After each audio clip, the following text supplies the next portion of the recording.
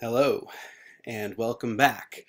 As you can probably tell, I am a little sick and I wanted to wait to record the lectures until I cleared up. But sadly, that didn't happen, so you're just going to have to deal with maybe a little bit of coughing and not as much energy, but hopefully you can forgive me. Um, so this week we get into the darker, I mean, we've been some dark places already, of course, but the darker part of Israel's history. So we went through last week talking about the calling of the patriarchs, Abraham, Isaac, and Jacob, and then that leading to the Exodus from Egypt. And then finally, the period of the founding of the kingdom and the temple. And there we spent a lot of time on David. So we've been through a lot of the covenantal history of Israel. Now, the exile is going to be very much keyed into this covenantal theology. And in fact, the exile is really, as it comes to be in Israel's understanding, about covenant. So it's important that we remember those things we had last week for this week. I know there's a lot of reading this week as well. There's a lot of reading in the class period. I know that that's a struggle, or maybe not a struggle, but a challenge.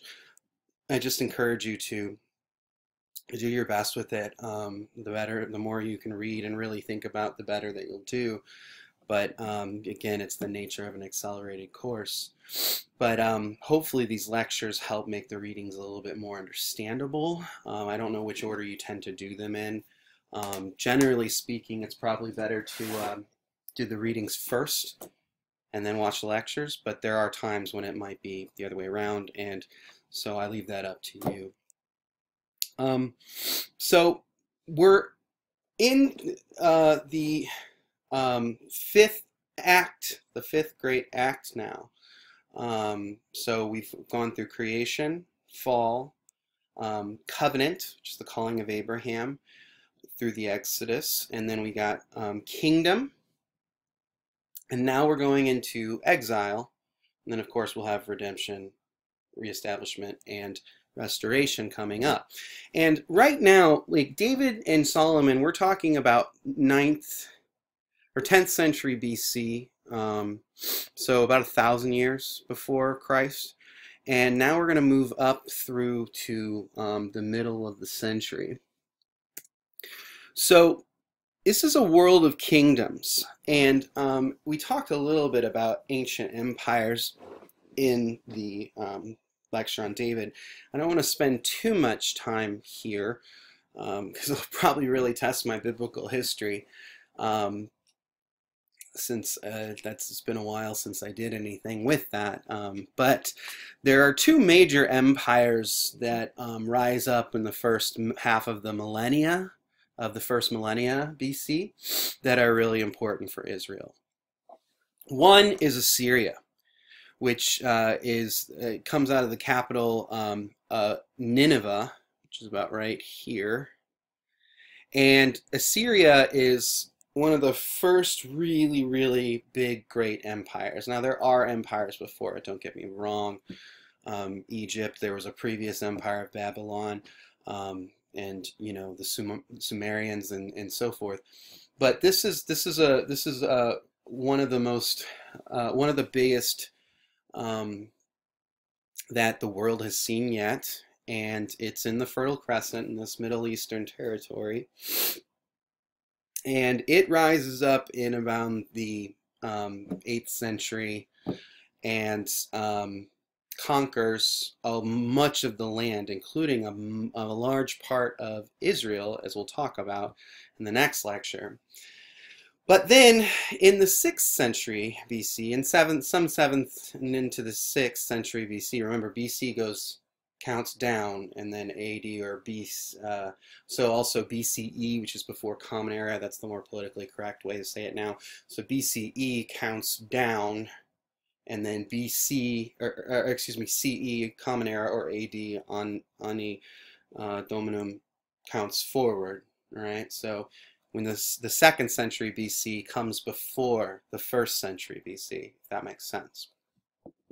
So in the 7th, in the latter half of the 7th, and in the 6th century especially, we see the rise of a new kingdom, and that's the kingdom of Babylon. This is, of course, a very famous kingdom. Babylon, the city of Babylon's right around in here, where modern-day Baghdad would be, and it was somewhat of a short-lived kingdom, but it was significant while it lasted. And it's during the Babylonian kingdom that the final land of Israel, the land remaining after the conquering of the Syrians, is finally captured and conquered. And this is what's called the Babylonian exile. And we'll talk more about what that means. But Babylon, right in the latter half of the 6th century, they kind of rise up. They were in the Assyrian Empire.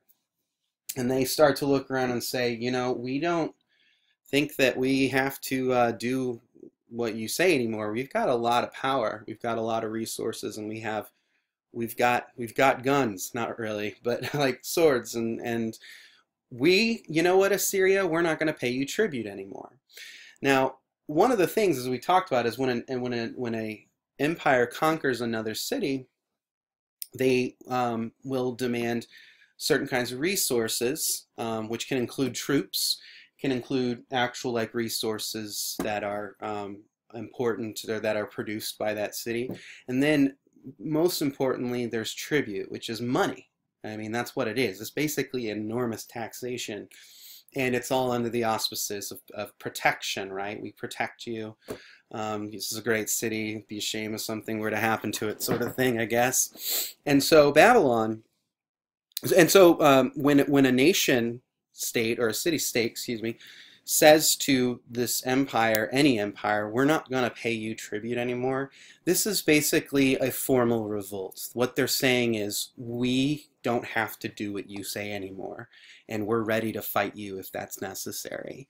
And so that is really crucial. So Babylon says, we're not paying you tribute anymore, Assyria. And Assyria says, oh, is that right? And then very quickly, Assyria finds out that that is indeed right. And Babylon overthrows Assyria, conquers most of it, and then even down into Egypt and stuff, areas that Assyria never got to. And then, you know, builds these beautiful monuments and such. So this is a depiction of the Hanging Gardens of Babylon, one of the wonders of the ancient world. And so Babylon becomes really powerful, but it's a very short-lived kingdom. They're going to last for a little bit, and then Persia is going to come along. And so we'll talk more about that in a later lecture. Now, an important thing that we need to understand, aside from the context of kingdoms, like what's actually kind of going on in the politics, which I know is a very broad stroke. Hopefully that's enough background to get us into the particulars of history of Israel's exile. Another thing that we need to talk about is prophets. Now, prophets, of course, as you probably, well, you may know, but if you don't, now you will know. Prophets play an enormous role in the history of Israel. And they play a role as symbols. They play a role as historical personalities, as people, say like Elijah and Elisha, famous prophets. And they are key to understanding the narrative. So as we talked about, the Tanakh, or the Hebrew Bible, is the Torah, which is the law. The Ketuvim, which is the writings, but the third, and that's the middle one, the N of Tanakh, is the Nevi'im, and that's the prophets. And so most of, or not most of, but a huge portion of the Hebrew Bible, or the Old Testament as the Christians call it, is made up of these prophets, you know, and there's a bunch of them. There's a ton of them. And you have major prophets and minor prophets. And these prophets generally write in poetic form, not necessarily. And they found schools that then carry on their writings and add to them and stuff like that. And so we need to understand what a prophet is. Now, especially because in today's language, you know, a prophet, of course, is a person who tells the future. You know, you guess something is going to happen, it comes true, and someone says, "Man, you must be a prophet." You know, that does happen. And then another thing that prophets are understood to do is miracles. You know, prophets can do amazing things. That too does happen in the Old Testament, the Hebrew Bible. But this is usually not the case. In fact, this is not the primary things. These are not the primary things that prophets do. They do this. They may tell the future. They may do miracles. They may not. There are prophets that don't do miracles that we know of. And if you're wondering, like, can we really believe in miracles? We'll get to that when we get to Jesus. I believe in miracles, but we can talk more about that when we get to Jesus of Nazareth. But for now, they at least understand that in the biblical story, prophets are understood to do miracles. But it's not what they do all the time. It's not primarily, it's not even a lot of it. Miracles are pretty rare if you really kind of think about them in the Old Testament. They're pretty rare. They don't happen all the time. It's just that as we read the Bible, we don't always, you know, register the many years or decades or centuries that are passing. But prophets may tell the future. Now, most of the time, though, when the prophet does tell the future, they're not prophesying about something way, way, way, way, way in the future. Most of the time, they're talking about something that's going to happen within a generation or a few generations. And the biggest prophecy that kind of comes along in the prophetic literature is that, hey, Israel, you're going to be destroyed. So it's not, don't think about prophets like, you know, or even the book of Revelation or something is like, these, like, you know, kind of like prognosticators who are like walking around reading crystal balls and talking about, you know, helicopters and stuff in the future. Okay, that's not what they do.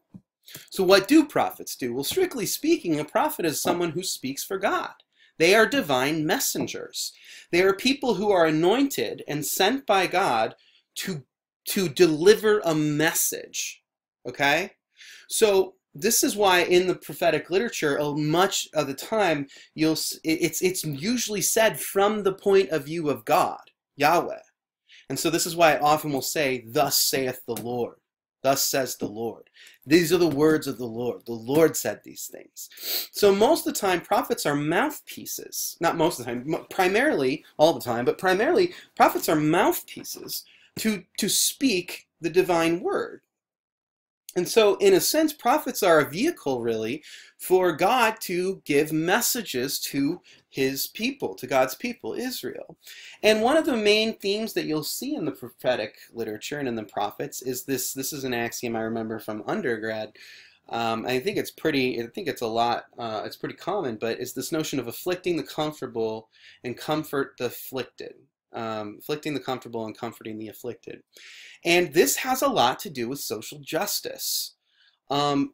Most of the prophetic material, well, pretty much all of the prophetic material is criticizing Israel. Okay, prophets, the thing about prophets, there's even a passage, and I can't remember where, but they talk about, I don't want a prophet to come because they never say anything good. And it's kind of true. When you read the prophets, they never say like, and I foresee, you know, they don't never, but almost never do they say I foresee like some good stuff, unless they're talking about like the end of time or, you know, the looking forward to the reestablishment of Israel. But most of the time, what a prophet has to say is, hey, Israel, you're doing it wrong. And this has to do with two basic things, the law and social justice. And these are twin concepts. You know, the law has social justice in it. We didn't get into that, but it's there. And so basically, prophets come along and they say, Israel, you're not doing it right. You're doing it wrong. Stop it. Stop that. practice the law as you are supposed to, and then stop oppressing poor people, the widow, the orphan, and the stranger, is this kind of formula that the Old Testament uses throughout to talk about the marginalized and the oppressed, the people that do not have advocates in society. And so it's a lot of it is aimed at the elite and the rich, and they're afflicted. If you don't stop this, it's going to go bad for you, Israel. I will not continue to protect you if you continue not to you continue not to follow my covenant. If you're going to keep breaking my covenant, Israel, I, the Lord, am going to let bad things happen to you. You will no longer be under my protection as my sacred people because you won't follow the law. And in fact, a lot of times they'll use the language, especially like in Hosea, this language of marriage, because remember also that the Ten Commandments was kind of a marriage covenant. It was kind of worded that way. I mean, don't take that literally, obviously, but there is this kind of sense of, Israel, you will not be faithful to me. You keep breaking our covenant. You're worshiping other gods. You're not following the law. You're not taking care of the poor, the orphan, the widow, and the stranger, the foreigner. You're not being my people. You're not keeping the covenant. You're not acting like Yahweh's people, the people of God. And if you don't stop, things are going to go bad for you. And it actually ends up that things end up not going, things do end up going bad for Israel. And that's what we'll pick up next time.